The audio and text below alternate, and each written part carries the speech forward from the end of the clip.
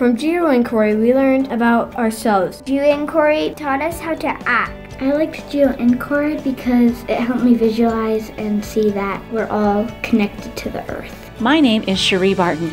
I teach 4th graders at Madison Middle School in Rexburg, Idaho, and this is our National Geographic GeoInquiry project. We explored a map of Idaho and saw that all rivers flow to the ocean. Idaho is connected strongly to the sea. They started studying about the Pacific Ocean and found out about the gyres and the Great Pacific Garbage Patch. Wow, they wanted to know more right after that. Watching a video about the ocean helped us ask more questions about how we can be responsible for keeping the ocean clean. After a lot of collaboration, our class decided to ask, how can we better educate our community about the dilemma plastic creates in the ocean? How can we help the city of Rexburg reduce, reuse, and recycle plastic bags?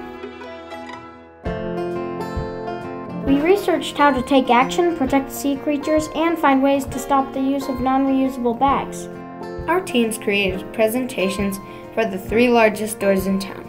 We wanted to tell them about the harms of plastic, applaud their efforts, and let them know of some options for them to step up their game.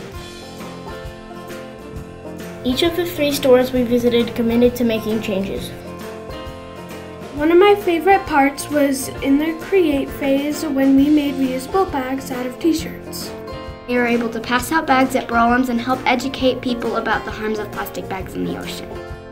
In the visualize phase, we came up with ideas to share with lawmakers. Idaho has a law that prevents local governments from making any legislation about plastic bags.